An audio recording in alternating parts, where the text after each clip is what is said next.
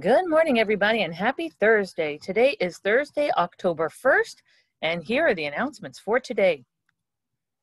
Please rise for the Pledge of Allegiance. I pledge allegiance to the flag of the United States of America and to the republic for which it stands, one nation, under God, indivisible, with liberty and justice for all. Please pause for a moment of silence. Thank you. You may be seated. Well, we are wishing on this very first day of October a happy birthday to Sarah Alvarez Rios, and a special happy birthday today to Miss Sanchez. Happy birthday to you. Celebrating over the weekend, we have Miss Ferguson, Jasmine Quintanilla, Samantha Medina, and Gabriel Mota. So happy birthday, weekend birthday to you. And here is the news from Dr. Lopez's Nest.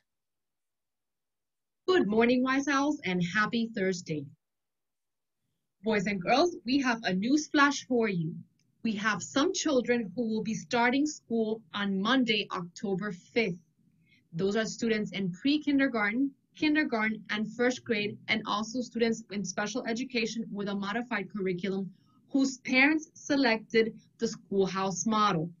So your homework and your parents' homework is to find out which model they selected. And if they don't remember, there's an icon on their Date Schools app that they can check, or they can call the school to make sure that they know whether you're supposed to be reporting to school on Monday or not.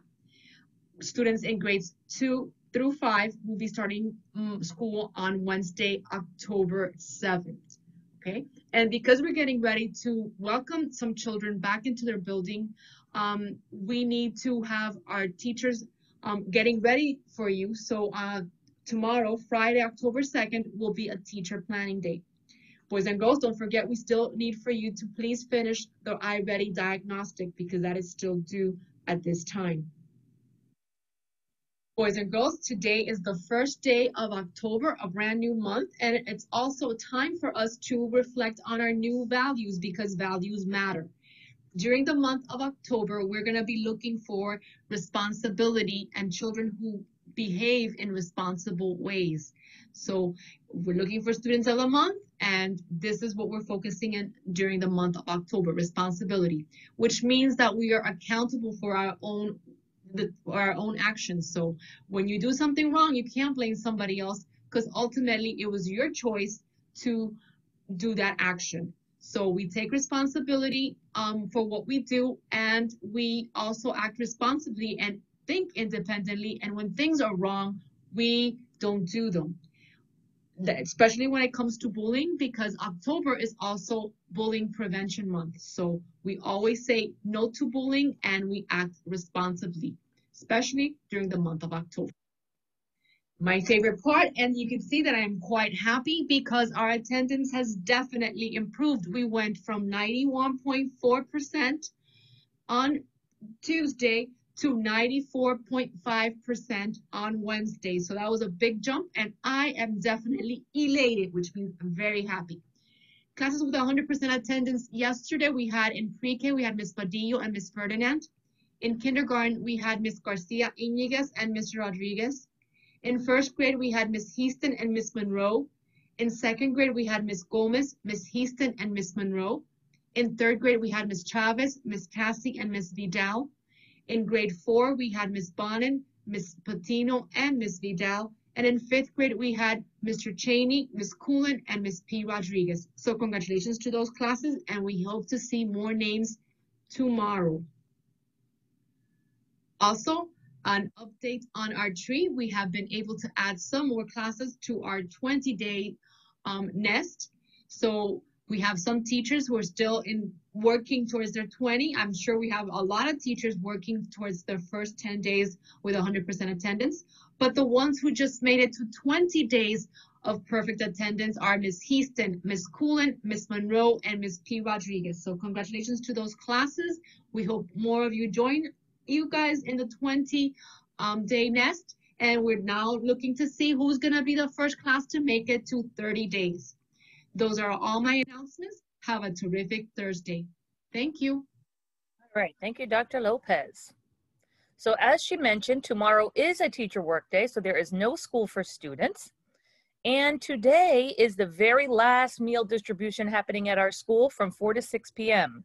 Since school is opening next week, the meals will be distributed during breakfast and lunch at their usual time. So today is the last meal distribution from 4 to 6 p.m. By the way, we're getting ready to come back. Do you need a uniform shirt or a mask?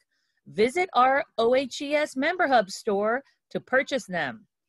And tonight is our Texas Roadhouse Family Night. Dine in or take out from 4 to 10 p.m. And since tomorrow is a teacher work day, you can stay out a little later. So stop by our Texas Roadhouse Family Night tonight. And as Dr. Lopez also mentioned, don't forget, you got to get that iReady assessment done, reading and math by tomorrow. And our virtual book fair is coming to an end, guys. There's only a few days left to shop. It ends on Sunday. So during Dr. Lopez's announcement, and in case anybody was absent yesterday, I want to refresh this. Tomorrow, October 2nd, will be a teacher workday.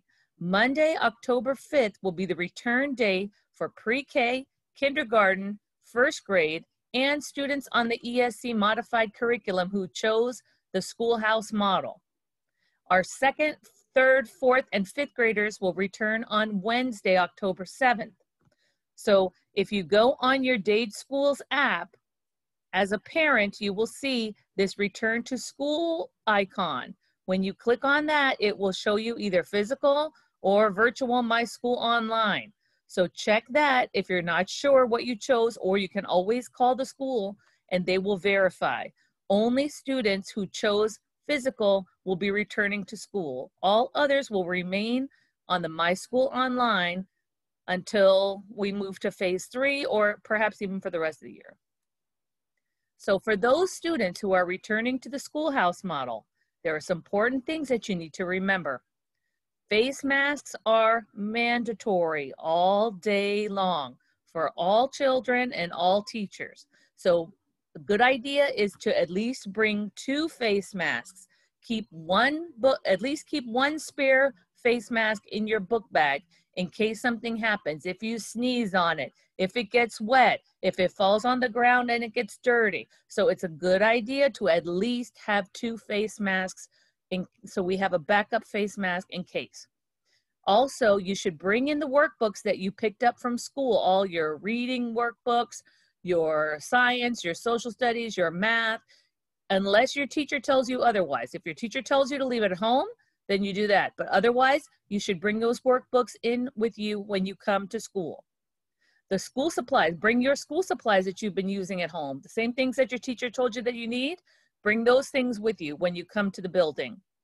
Also, remember, there will be no water fountains available. So bring a refillable water bottle with you so you can always refill it in the refilling stations and you have water for the day. Also, parents, after school care will be available. So if you are in need of that, please call the school to make those arrangements. Parents, be aware that parents will not be allowed into the building. Parents will be dropping off at the curb, and so prepare your children for that. Maybe do a drive by the school so that your kids can be a little bit prepared of what the building looks like, where they're going to be going. So be aware of that. I would also, speaking of being prepared, I would also start practicing wearing those face masks because it's going to be a long day with a face mask if you haven't ever worn one. And parents, you are also needing to do a health screening of your child, take their temperature, make sure that they are not ill at all. Please, for the sake of our school staying open, do not send sick children to school under any circumstances. Better to be safe than sorry. And just a note that all students receive free lunch and breakfast until December. So lunch is free, breakfast is free, and be on the lookout because there will be more details forthcoming with more specific information for you over the weekend, maybe today. So be on the lookout for that, parents. Our Hispanic Heritage Month moment today is Meet Laurie Hernandez. 16-year-old Laurie Hernandez became the 3rd U.S.-born Latina athlete to make the U.S. women's gymnastics Olympic team last year. during the 2016 Summer Olympics in Brazil. The New Jersey native wowed fans with her energetic routines and powerhouse tumbling, helping the U.S. to take home the gold in women's gymnastics team competition. Wow, I wonder if we have any Olympic gymnasts in our school. And here is my Thoughtful Thursday note. One small positive thought in the morning can change your whole day. So here's for thinking positively and wishing you all a very wonderful Thursday and a phenomenal weekend.